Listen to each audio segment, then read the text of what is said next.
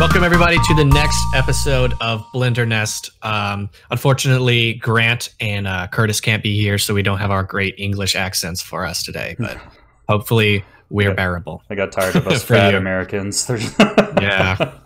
Yeah, but we're here, and today's topic is freelance. Before we get into that, we are on Patreon if you guys want to support the channel. And we just recorded our first bonus episode yesterday. Yeah, so we're going to be doing bonus episodes every single month. And of course, we have the Discord and we have early access. So let's get into today's topic, which is freelancing. I have a ton of questions here that we'll just get into our background of freelancing. We'll start with Southern Shoddy. What have you done in freelance? What's the kind of things you do now?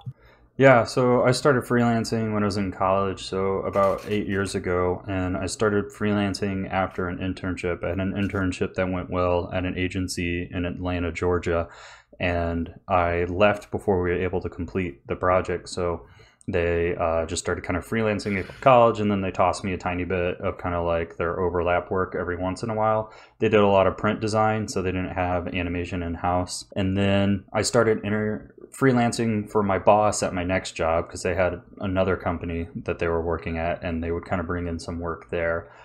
And then from there on, I had a couple friends that I graduated film school with that had gone on to work at agencies, and they would kind of pull me in occasionally.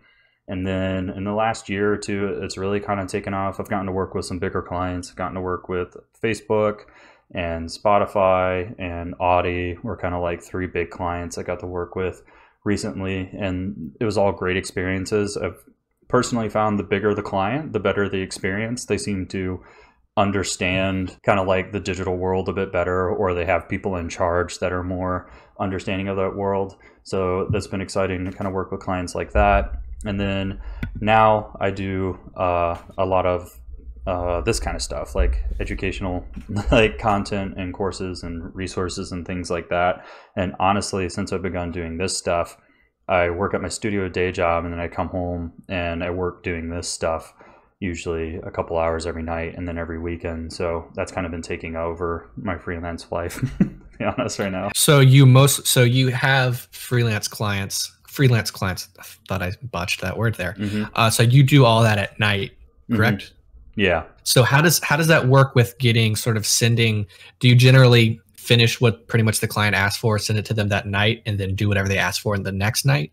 Yeah. So if you're going, they call it moonlighting. So when you freelance after your day job, and if you're going to moonlight, you just have to be upfront with the client, in the beginning, that you're like, I have a 9-to-5 job, and, I'm not going to be able to hop on call like every day during those hours if that's going to be an issue. And I also can't really charge a day rate, so I go by an hourly rate or a flat rate. But yeah, I'm just upfront with the clients about the fact that I'm moonlighting my freelance, and that I have a 9-to-5 job. I won't be able to talk during those hours all the time. I can walk away on my lunch break every once in a while. And the other issue is that I can't really charge a full day rate because I can't put in 8 to 10 hours a day on this freelance. So usually I work on an hourly rate or a flat rate. And if I'm going to do a flat rate, I'll kind of discuss with them upfront the scope of the project. And I don't ever usually give them like a single number. It's better to give them like a range. So you don't say like $10,000 or $5,000. You'd say 5 to 10,000 is what I estimate. Like if it goes to this many hours, it'll be 5,000 and so on. So I'm just like clear on my communication with the clients, and then I communicate mostly over email, and then I occasionally will step away on a lunch break for a phone call here or there. Does that often scare away clients when you tell them I have a full day job and I will be moonlighting? Yeah, so it does scare away some clients, and the clients it's going to scare away are going to be like studios, because studios are all operating on a 9-to-5 job. They have a full team, and they want to be able to collaborate with you during those hours, in my experience. If you're doing direct-to-client work and they don't have an internal creative team, they generally don't care, because they're kind of operating over email most of the time anyways. They're not really waiting for assets to hand off in their personal team. And then a couple of the agencies and things I work at, I have friends there. So they're more than willing to communicate with me after hours and grab assets after hours. But generally, I'll just send out emails or things in the morning so that they're not like waiting on content from me. and it's usually not an issue. Cool. So, Blender Binge, what's your experience? What have you done in your freelance? Very similar to Southern Shoddy in charging. The day rate just doesn't work with having a 9 to 5, and pretty much my entire freelance career has been, I've held a 9 to 5 at the same time. It's kind of tough because you are working, all day long, and most of my career has been doing 3D animation and stuff in a 9 to 5 type environment, and so you go home and you're freelancing as well. There was a time that my brother and I owned a company, and we would do jobs. We did, I think I had mentioned the MRI machine that we did for Hitachi, and we done some spec work for Disney, and then the projects kind of fell through it there. I was hoping that would actually go through, but that was doing a video game for them, and then there was one for Samsung, but it was all just based on hourly rate, and now if I'm doing the freelance stuff I would bill out, I kind of set a cost plus model, so I'll agree to a certain price that we'll do. And then if there's any changes or anything comes, after that, they agree that that's going to be extra. And then I would charge them the hourly rate after that. And usually, you negotiate up front in good faith, and they're usually really chill and really cool about that. So that's kind of been my experience. Cool. I wanted to ask, because we all have these pretty substantial channels with a big following. Since that has happened, have you guys, and CJ Matter, you can get onto this as well. You don't have to freelance to answer this.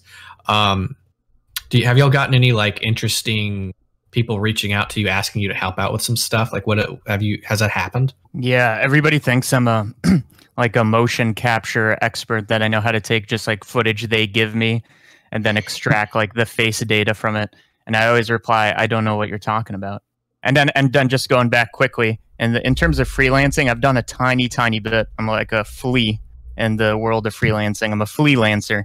I had a friend who had this like gaming channel. He's like, I need some intro with dubstep, like that thing from a couple years ago. Made that, did a couple other small things, but the only like big freelance thing I've done, which is actually a bit strange. This guy I know has a company. He has a thing. I'm not going to say what that is, but what he wanted me for is to actually make tutorials for it. So it has nothing to do with 3D. He didn't need any renders. He didn't need anything. He needed somebody to explain, and that was a pretty like strange request, I thought. Would you do it, or is that something you didn't really feel like doing? So that's something I'm about to do, and it's going to be like a series of like, let's say 30 pretty short. They're not going to be blitz tutorials. They're just going to be normal tutorials, like how cast style, just super simple. But I'm going to be doing a bunch of those. And as for the people contacting, yeah, there's been a lot of motion capture requests and a lot of people asking to like join their team to like make short films and stuff. I don't know if you guys have gone those. Yeah, I think I kind of scare away like those guys, because I do, for the most part, loops, concert visuals, and things. So most of my clients still are concert visuals, but every once in a while I'll get like a game. Someone wanted to make a game. One guy wanted to start a ad agency with me, which was interesting. But for the most part, I've been very lucky to keep getting the clients that I want. So that because I guess my visual style caters to the DJs, and that cat. He was starting to sniff the mic and bat at it. Yeah, I swear cats know what they're doing. They know what he does for sure. On your keyboard. Yeah, he'll like he's a needy cat, so he'll just hop on the keyboard and be like, "Hey, love me instead." So my last cat, Sam, when the garage door would close, he knew that if you walked under it, the sensor would he would hit the sensor and it would go back up. So we would have to like hold him to close the garage. Cats are very smart animals. Yeah, I think. Yeah, no, sorry. I was just going to say, in terms of freelance, since I've started the YouTube channel, I haven't gotten very many like serious freelance requests from my channel. A lot of the people I get are more kind of like hobbyists or like small teams like wanting to work together, but I don't get like big clients reaching out to me per se. Not that those other people aren't serious, but I'm talking about like, higher paying work that'll pay the bills and things. A lot of the people that reach out, they just want to like collaborate on something together for free, which would be great if I had unlimited time. I'd love to work on all those projects, but I do, and as we all had, I'll get like sponsorships, and that kind of helps me put more time into the channel, because it'd be great to do everything completely for free, but you know, you have to pay bills and things. And so there's a lot of interesting sponsors out there. I try and choose ones that are related to the channel, not like just completely random ones. Like I think I got one for like a random like gaming service that had like nothing to do with the channel. Like, I mean, I would think that people that are in Blender are tech people and they're likely to play games and things. So I can like see doing a game ad, but oh no, what it was a credit card one. It was like a credit card company wanted me to run an ad, and I was kind of like, why? I was like, why? I'm like, I teach Blender 3D, but you know, like CoreWeave, you know, like a render farm service, or I just got one for a 3D photo scanning app. So all of those kind of apps reaching out. But really what growing a following has helped me do is build my own brand, and that I'm producing a lot more content so that when I reach out to clients trying to get work, or when I reach out to people I know and I'm saying like, oh, I'd like to get some extra work here, it's like I have a lot more to show them and to give and to offer. And you know, it's kind of like I've kind of built out my brand more, and that's really where my freelance benefits, is that like when I reach out to these other things, I kind of have that like brand that I'm building behind me, which kind of legitimizes, I think, my reach out. I've just noticed that after I hit a certain number, a lot more people started responding to me. You know, because I've actually messaged less people now because I'm so busy doing the YouTube channel and I enjoy it. And between the community being so supportive on Patreon and the sponsorships, it's kind of like negated the need for freelance on the side to pay the bills. But so like I'm actually reaching out to less people, but like I get more responses. So I'd have to think that's because of the following and kind of the brand like building. And also I think that like when you're challenging yourself to build that brand, you're also just producing more content. Like I don't think any of us would be producing as many loops or character animations or visual effects, you know, if we weren't doing it to do tutorials for the audience that watches them. How do you guys go about pricing yourself? How do you pick, like, which is like a big thing, how do you place value on your own work, especially if you're someone who really loves you? Like I love my work, and I would charge way more than people would pay, because I'm very, you know, I think what I do is awesome. So how do you go about pricing yourself to other people? So I think a lot of people probably have an issue with this the first time they price themselves. Since the first time I've priced myself, I think my current price is maybe like 10 times higher than what it used to be. And the way you price yourself is you keep nudging it up until people start refusing, right? What you should be paid is what people are willing to pay. And sometimes that is a lot more than you think you're worth in many cases. Sometimes they'll be like, oh, we're going to give you this. You're like, sure, that's what it's worth. I'll take that. At least I've had stuff like that happen. Yes. Oh man. Yeah, you go on Upwork or you go on Fiverr, and you just see people pricing themselves so far below, and you know they're not making a back end on it. And you're like, how? You need to be pricing yourself what you're worth. Like, don't think that your stuff is not worth it. Like, it is. If you're good enough, people will pay you, and you need to find the people who will pay you. There are a lot of people out there just trying. I see so many ads like, you know, oh, just, you know, do this. It's a feather in your cap. It's work. You know, it'll be a high profile gig. Like, no, they'll just burn through you and the next guy and the next person, the next person, the next person, and they'll just constantly get free work out of the community. Like, no, price yourself what you're worth.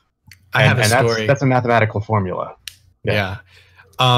I have a story. Well, before I tell the story, for me, I really have no idea what I'm worth. For me, what I do, I think when it comes to, it's hard to place value on something that's like art. I think you just ask as high as you can. Ask what you think the client will pay. If they say no, you'll go down.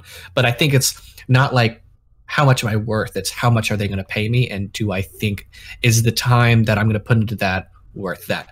You know, and it's all about like, I want to charge as high as I can, but I don't want to overcharge because I'll just get a bunch of no's. So it's really trying to find that middle ground of the type of clientele. But it's funny when you're like a really small artist, people like to use the promotion word.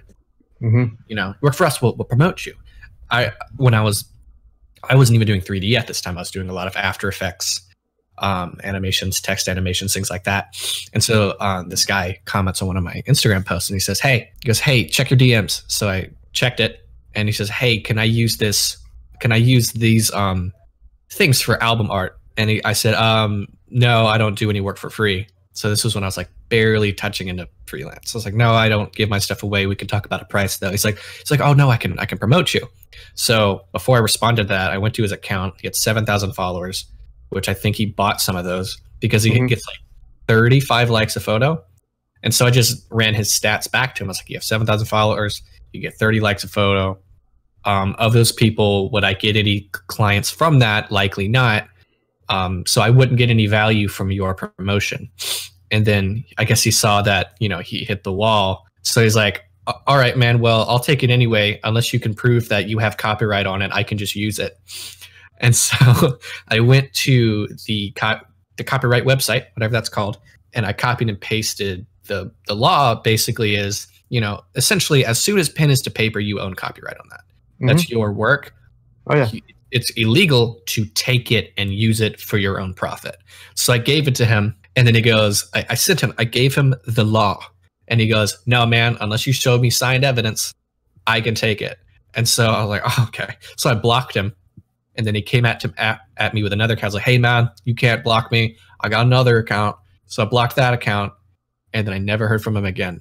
So you don't know if he actually ended up using it or not?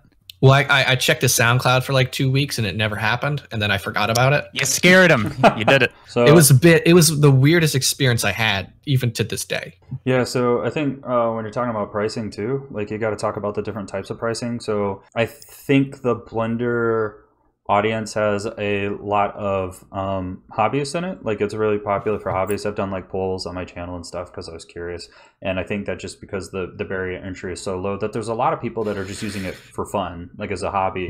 And then there's some people that want to make money off of their hobby, and then there's some people that are using it to make money. And some of those people are young and maybe like getting into freelance, and they may not even know all the different types of payments that you have for freelance. So I think it's kind of important to cover some of those different types of payments. And you know, you have generally like the three main types of payment you're going to have is you're going to have like an hourly rate, and you're going to have a day rate, and you're going to have a flat rate. And you know, those can be different depending on what kind of work you do. So I know that some logo designers, they design a logo and they're like, a logo package is 1,500 or a logo package is 5,000, and like that's their rate. That's what they sell a logo for. I think more commonly people are going to do hourly rates or day rates. But before I move on to those, I think the important thing to touch on with flat base rate is this is something I'm still learning, and I think freelancers are always learning, but like the most appropriate way to kind of do your flat base rate is with something called value-based pricing. And what value-based pricing is determining how much value the product you're giving them has and basing the price off of that. So for example, if you're doing let's go back to the logo design example. If you're doing a logo design for a local coffee shop starting up, they might not have $5,000 for a logo. They might only have $1,500. But let's say you land a logo treatment for Nike. They're going to have $15,000 to $30,000 to spend on a logo. So you can like base the value, base your price on the value of the product.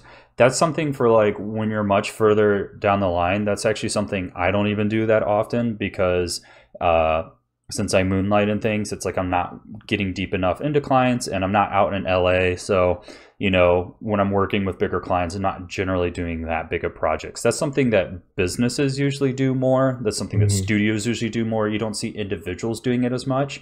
If you can work up to the point that you can do that, that's the best place to be in business-wise as a freelancer. And then you have your day rates and your hourly rates. And how you calculate those is up to you and what your goals are with freelancing.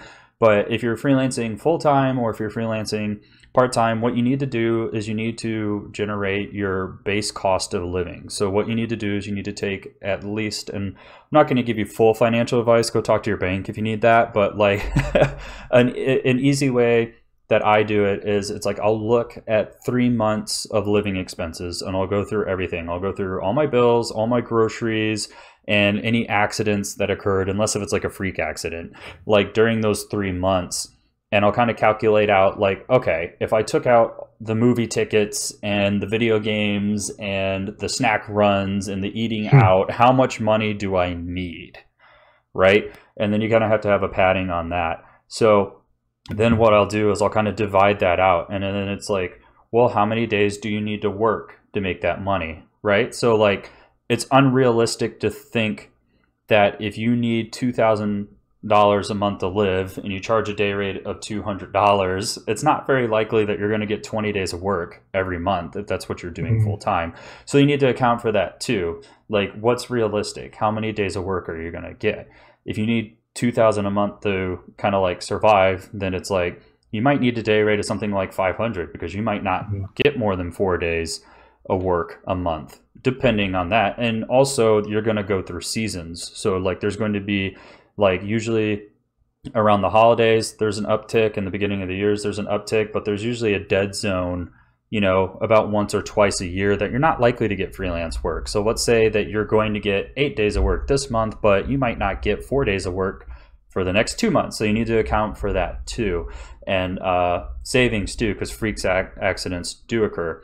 That's kind of how like you go about calculating your day rate. And you can base that off of the area you live in, but that kind of devalues it for everybody else. Because if you live in a very low income area, why wouldn't you want the same rate as somebody working, you know, in LA or New York? So go for it if you can. If you're working with local clients, you're probably not going to get that. If you're working with national clients, you can probably get that. Hourly rate, pretty similar to your day rate, and you're going to have to be more flexible. You're also going to have to start doing stipulations, like what does a day rate mean and how many hours are you willing to work in a day? So like, when does your overtime start? Because if they're asking you to get a project done on an incredibly tight deadline, you need to value your time. Because I've had to work overnight before, and it's like, okay, well, that's, you know, so you should charge like time and a half or something like that. And you need to have all those things in your contract. And motionhatch.com has a lot of freelance resources, and they actually have some free contract bundles on there that you can get, and those can kind of help protect you.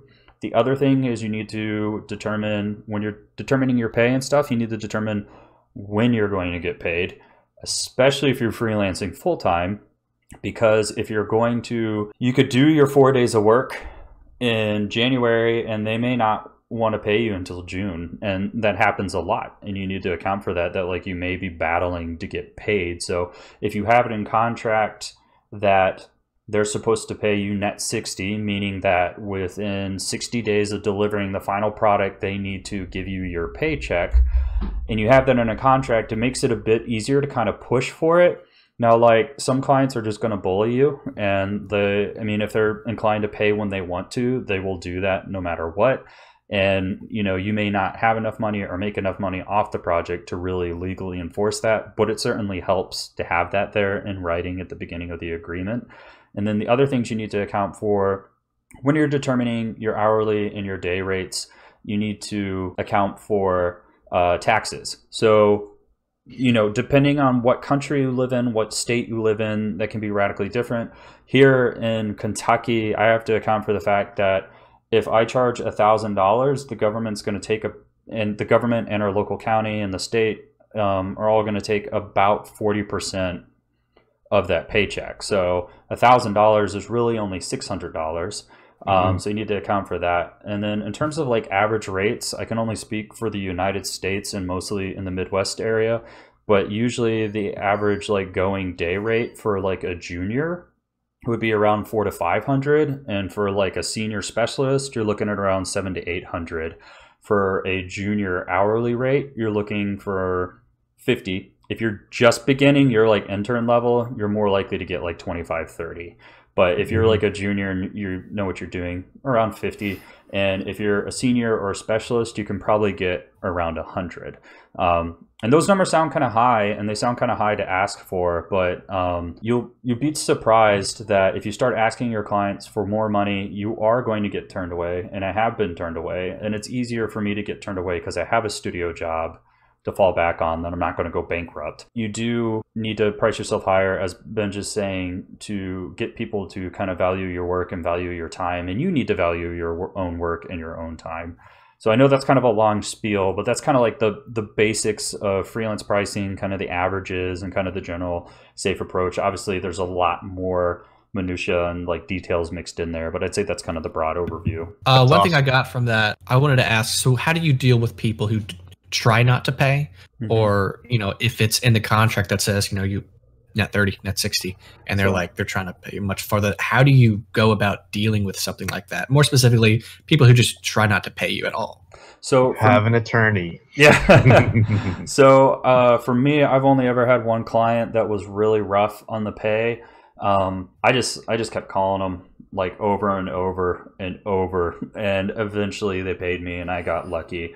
Now I know people that have not been paid, and Ben is right. Yeah, it's attorney up, and having those contracts up front will make it easier. But the problem is, if you do a project for $1,000, like taking them to court and fighting for $1,000, it's like you're going to end up spending more money on that, and it's like, unfortunately, you're just out, and some people do that, and that's just a rough part of freelance that you have to be prepared for. For me personally, I like to form relationships with the people I work with, so I don't work with many random clients. I mostly work with studios and agencies that I have friends in, or that I've met with in person and had coffee with, and I go talk to these people, I go buy these people lunch, I talk to these people, so that I've kind of formed a relationship. And I think once you've formed a relationship and you've kind of taken the internet face off of it, it's easier to, I feel like you're less likely to run into that scenario. I feel like that scenario comes up with random clients. I've never had it come up with a friendly client. If I can also interject, one thing that can confirm that the client is probably going to pay is if you do 50% upfront. If it is like a flat rate, if you're doing flat rate, which is the only thing I've ever done, just based on the kind of work I do, if they pay you that 50% upfront, and if they do it pretty quickly, then they're probably going to pay you that next 50 when you're finished. They're more than likely to do that. So if you are working on flat rate, and they do give you that 50, which I would say never start a project without getting some kind of payment beforehand.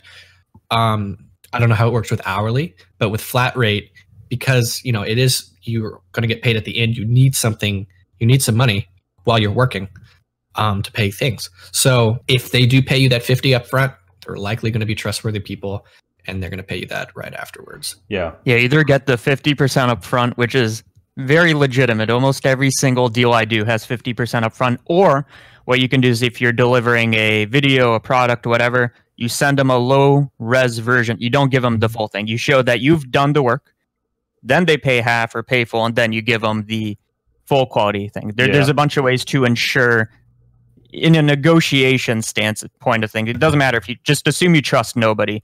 There are ways to ensure you get paid. So having 50% up front, only sending them part of the product, those are ways to do that. If it's that way you would do a third, and a third, and that would work too. Yeah, if it's a random client too, you can watermark it. I've done that before when I'm working with random, like when I work with clients that like I've already worked with, I'm like, they're gonna pay me. They've paid me 3 times, But like if it's a new random client, I'll usually watermark it, because it's like, you can send them a low res version, but like watermarking it really ruins it. So it's like they really can't use it if your names are crossed it and faded out text. But I think it's also that's a really good point. And also, there's if you're looking to study freelance and you're doing, so we're kind of speaking from a motion design perspective. That's kind of where most of us come from. Like 3D animation, 2D animation, things like that. Joey from School of Motion writes a book called The Freelance Manifesto, and he goes through everything. He goes through how to budget yourself, how to determine your rates, how to like do your accounting, how to pay your taxes, how to find clients, how to cold email clients. It's an amazing book with a lot of great tips, and it's specifically geared towards our like demographic, right? Like it's specifically for people doing what we do. So it's very helpful. So I wanted to shift gears from money into the actual work. Someone asked, how do you grow a good portfolio when I haven't gotten any good jobs? What's y'all's opinion on that? I know how to answer that one, but I've been talking a lot. Bender should go first. That's a great question.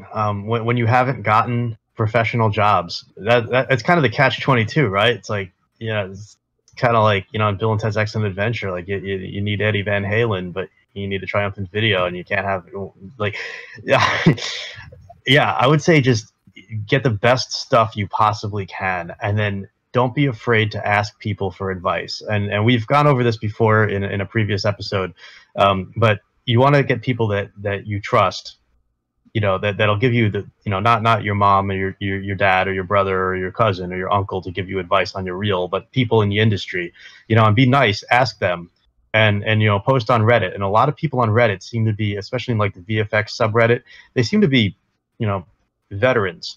They're brutal. They can be brutal, but that's good. You want brutal because you're going up against people that you're going up against, you know, insane competition out there, especially for the studio jobs. And you want to just put your stuff out there and don't be afraid. And they're going to rip you apart, and that's just part of it. You're going to get ripped apart working a day job anyway, so might as well, you know, get used to it, grow a thicker skin, and take their advice.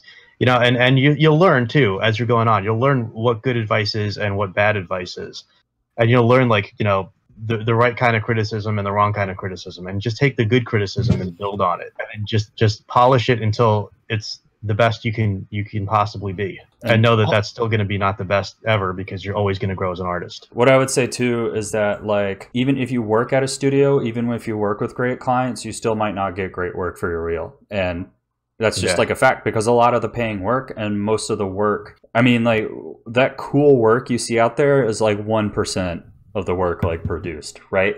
And even then, a lot of studios that take those jobs, like if you look at Buck TV, which is a really amazing top of the line animation studio, they only show about 5% of their work on their website. I was listening to a podcast with one of their workers. They only put about 5% of their work on there, and behind the scenes they're doing a lot of work that's not pretty, that pays the bills. And even on those jobs that they are showing on there, they're not always breaking even. Sometimes it's a sacrifice. Like sometimes it's a personal project and they do a bunch of work, and then they'll just be like, okay, we're not going to make money this month because we're going to make this project to promote ourselves. Or they'll like break even on a project.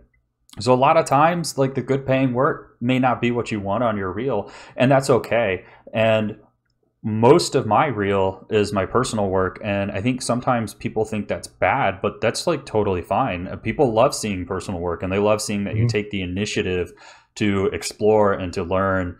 And a lot of times people will hire you for your personal work. And what I did when I was creating my first website and really switching from like 2D After Effects animation to more like 3D animation, what I did is I scheduled meetings with various people. So I found a creative director in town that worked at a studio that produced like work for several large brands, and then I met with a producer in town that worked at a film studio. And what I did is I sat down with them and I watched my reel with them, and I said, okay, tell me why you wouldn't hire me. And they pointed out everything they didn't like about my reel. And I said, okay, why would you hire me? And they most often pointed towards my personal work. And they said that I like this and this and this a lot. So you don't need clients to get clients. You can just, if you're good at what you do, just make stuff and put it on your reel. You know, don't be afraid to put in that extra work and put it on there. And I think what you're saying is great advice too, that you should be reaching out to people in the industry for critiques. So Also, Ducky, you just made your reel. Did you get it reviewed before you, or did you just had it put it up? it's out. Yeah, ready, fire, aim. No, I feel very confident in my reel because it's the exact kind of work that I want to do. So I don't really, I've been doing it for a little bit. And one thing I wanted to say is you have to do personal work. You're not just going to like learn After Effects and then get hired. Yeah. Yeah. That's not going to happen because you have to have work. So your first reel is going to be primarily personal work because you don't have a bunch of clients, and that's fine. There's nothing to be like scared of. People are going to go, oh, he hasn't worked with anybody. We don't know if he's going to be reliable. That's when that's when you go to someone, you have a conversation with them, and if your work is really good, really clean, top notch, not a lot of people are really going to care that you haven't worked with people before, nor are they going to ask that question. Most of them are just going to see it. They want you to do stuff for them, and then you do it. And then as you keep doing that, you learn about freelance, you learn about working in studios, whatever, and you get that experience. But there's no way you're just going to start getting clients from knowing a program. Yeah. Because what's your style? What are you doing? What your portfolio, your entire portfolio can be personal work, especially if you've gone to college, then your portfolio is going to be college work as well, which is fine. Yeah, you do not have to have clients to have a good reel. A reel is just your work all compiled together to show you as a product. You know, This is this. All right, good. No, you go. I just got done talking. I was just going to say that this is the exact same problem a lot of people have when they go into computer science. They learn how to program. They effectively know this thing, but of course they haven't gotten any work yet, and they need to show that they know how to code. So what do they do? On their resume, they put a bunch of personal projects. It's very similar. If you don't have work, just make something that you can present. That's the point. You want to show skill. Yeah. Yeah. So 2 things on the notes. You talked about not being able to find work with like clients and how that's not an issue. To like illustrate how little of an issue that is, at the studio I'm at, they're hiring a bunch of people. Like when I got there, I was like the 6th or 7th hire, and they had just hired a person before me, and then they've already hired 3 or 4 more people, and they're hiring 3 more people.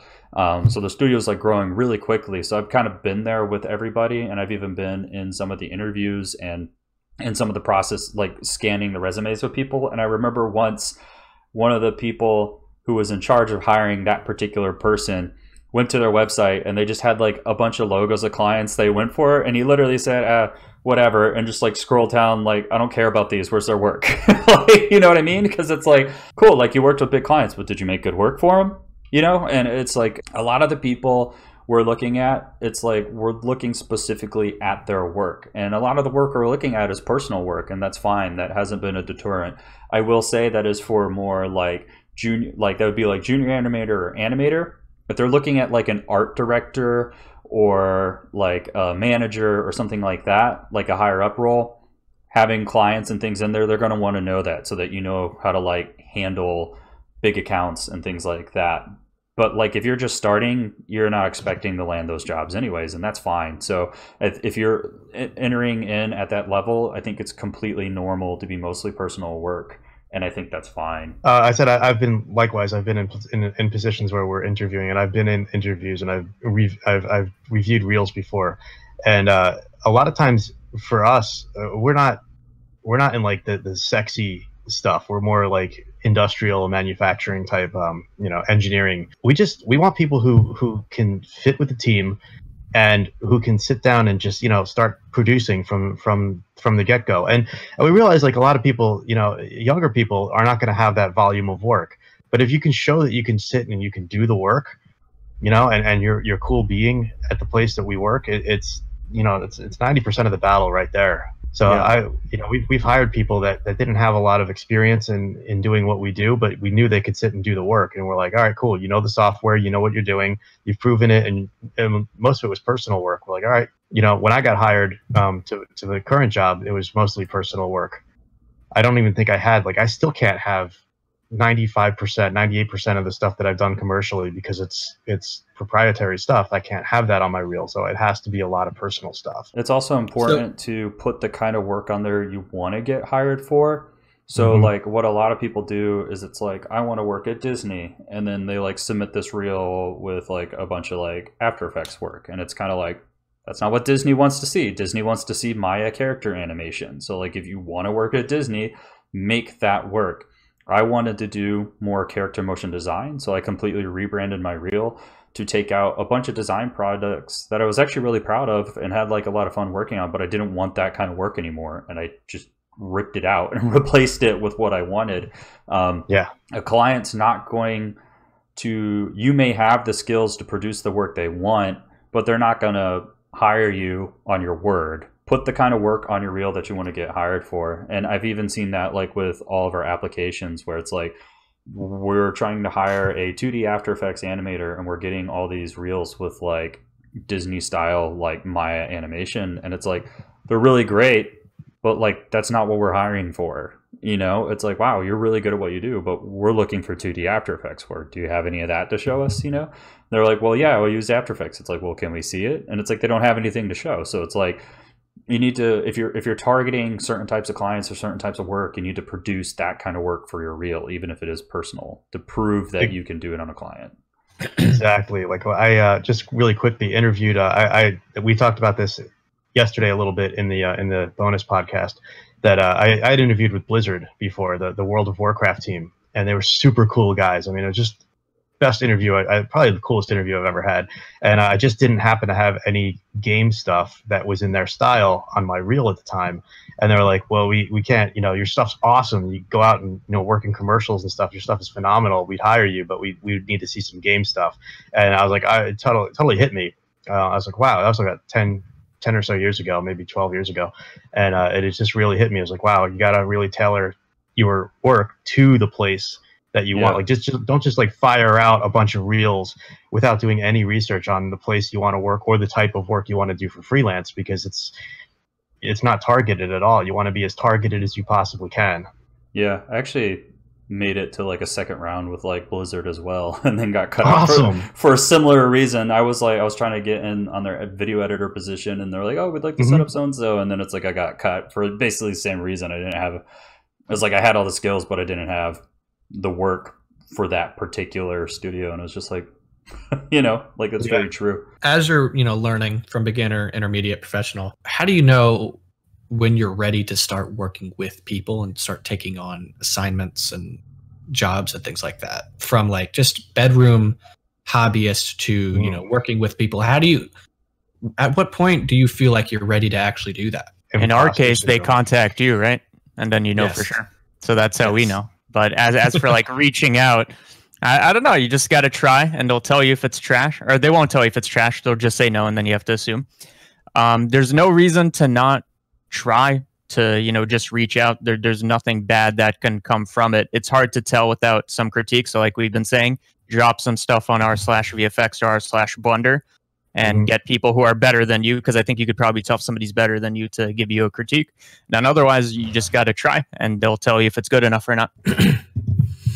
Yeah, it's also, if you want to get hired for a particular style of artwork or animation or whatever, if you feel comfortable that you're good at it, and they say, hey, we want you to make a character, rig it, and give a walk cycle animation.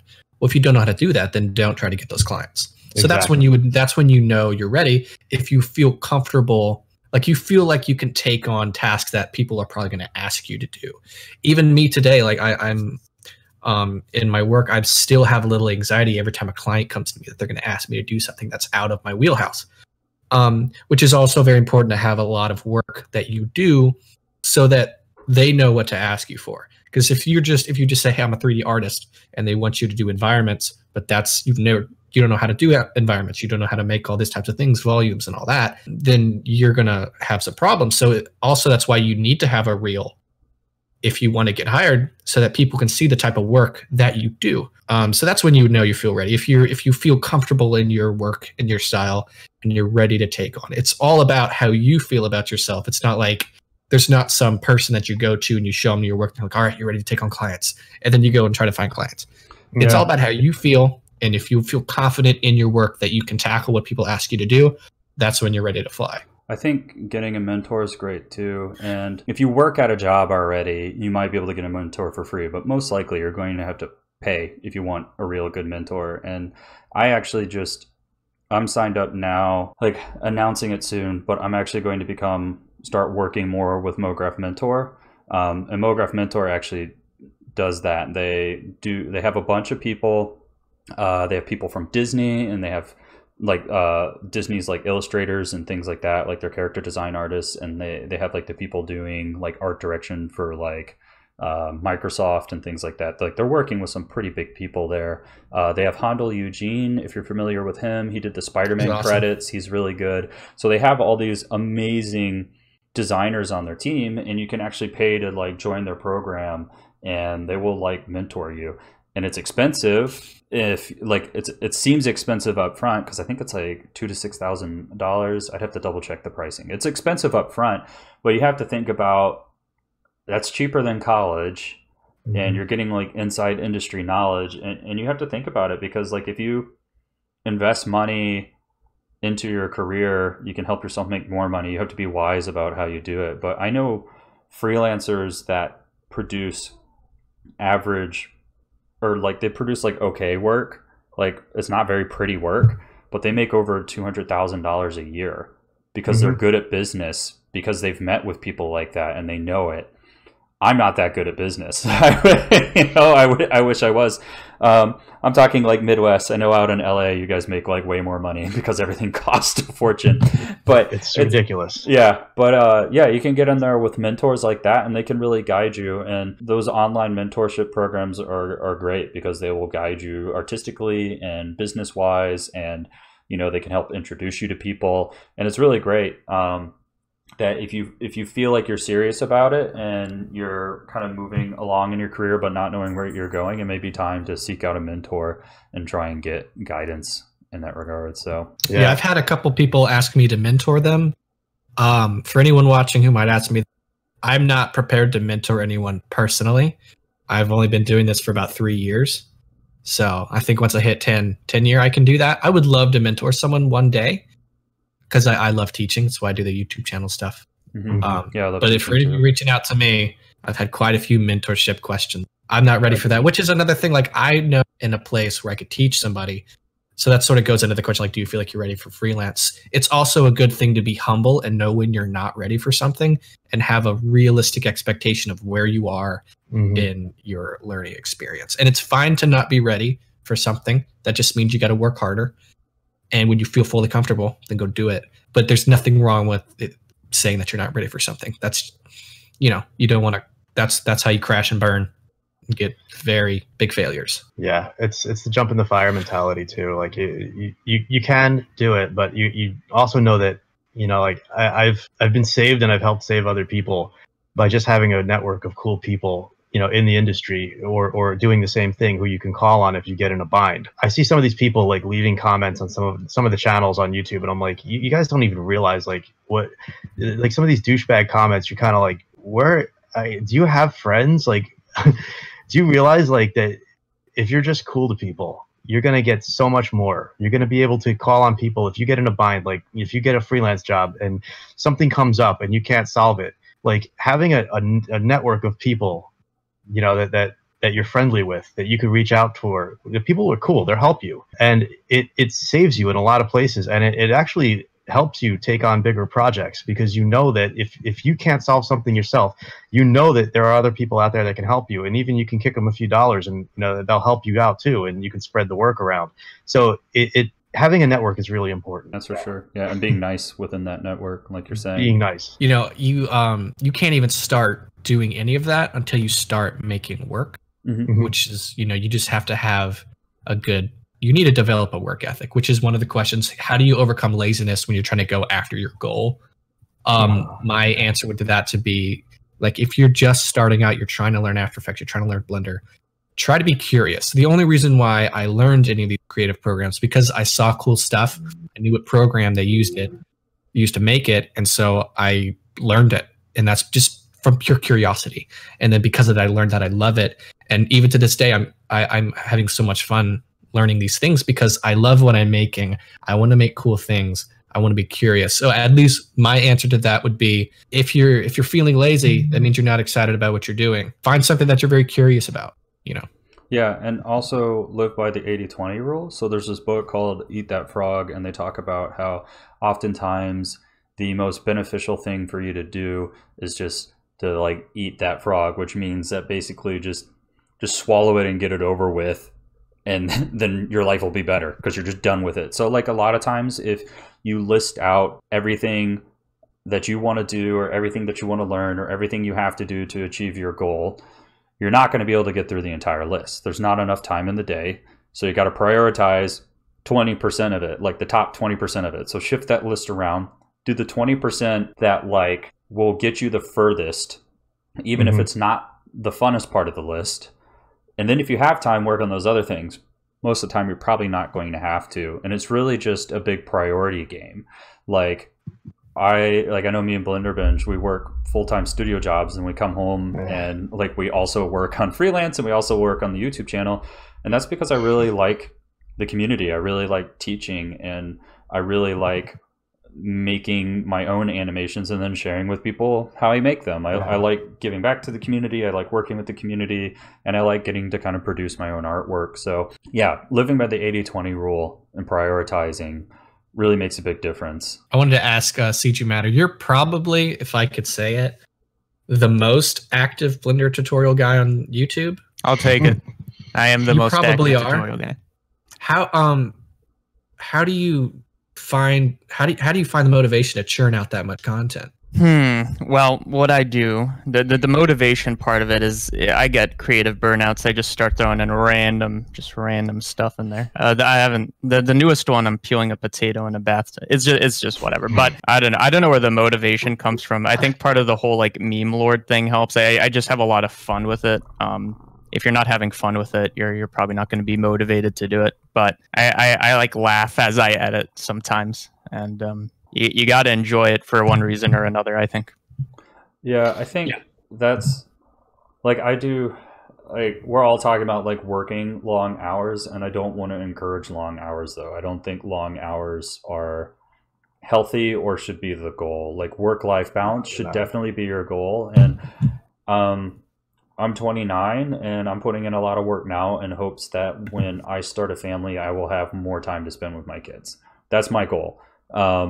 So I've pulled all-nighters. I work right now. I work about 12 to 14 hours a lot of days of the week, and I've worked every weekend since Christmas. But it's kind of like I'm willing to put that time in now knowing that it's temporary, but like I wouldn't want to be doing the same thing my entire life. And I think that's important too, that it's okay to work long hours at times, but that like shouldn't be your goal. And sometimes it may be necessary, unfortunately, just like with what we do. The way I see it is, you know, when you were really into a video game and you just wouldn't go to sleep because you just keep playing it into the night. If you can somehow turn it into that, yeah, that's actually goes into one of the questions. Someone just plainly asked, "Are you getting enough sleep?"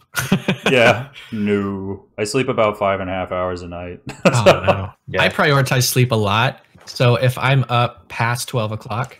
Then I sleep in. Unless I have class in the morning, then I'll sleep in at 10.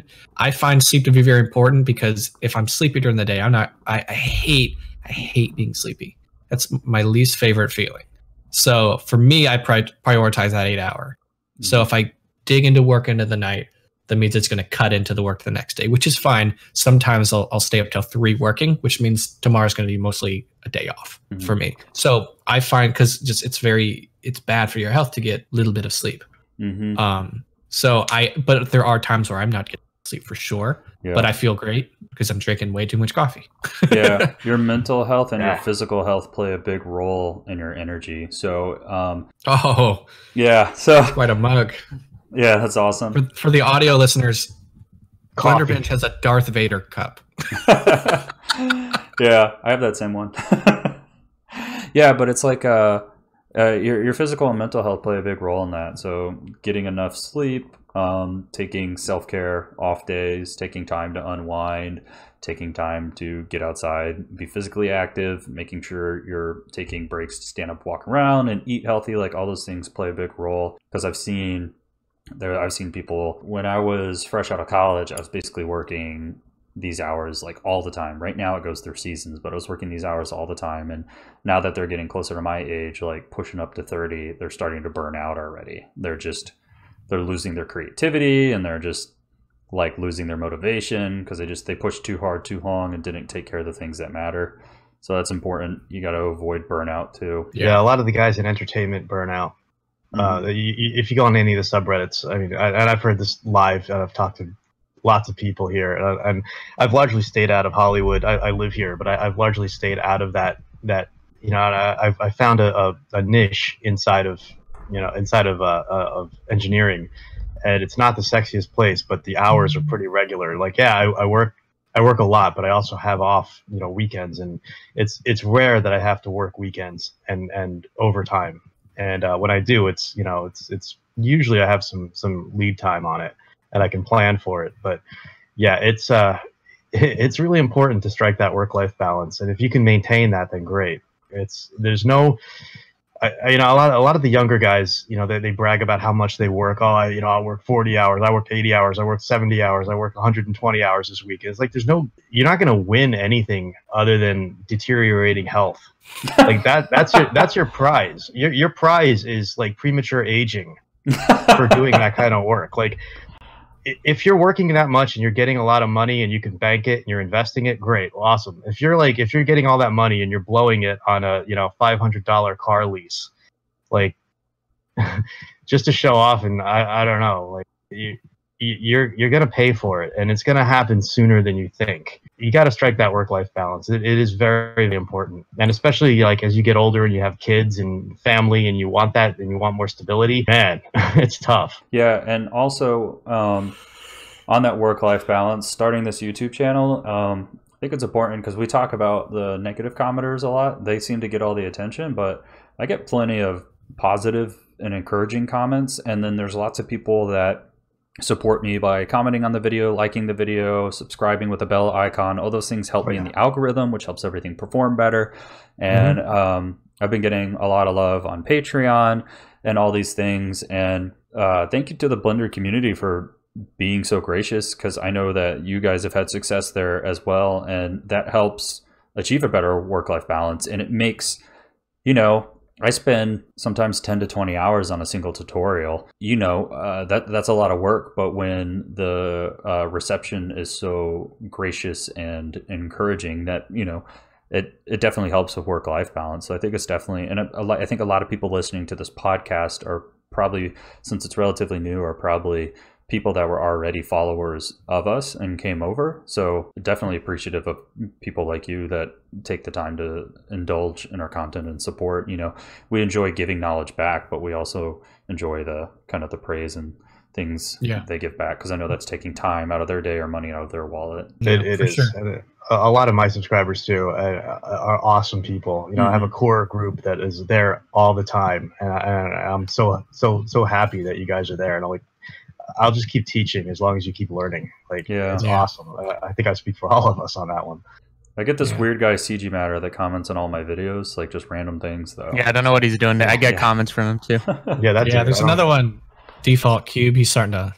And he comments on the CG Matter comments. He's like responding to himself or something. I think they're brothers. Yeah. I think I don't know who's running BlenderNest, because I think we all have access, but somebody's commenting from BlenderNest account too. I don't know who that is. Yeah, I don't know. Well, I think this is a good spot to end it off. This is a great one. Hope you guys learned some stuff. I learned some stuff, and thanks for being here. Support us on Patreon, and we'll see you guys next week. Cool. Awesome. Bye-bye.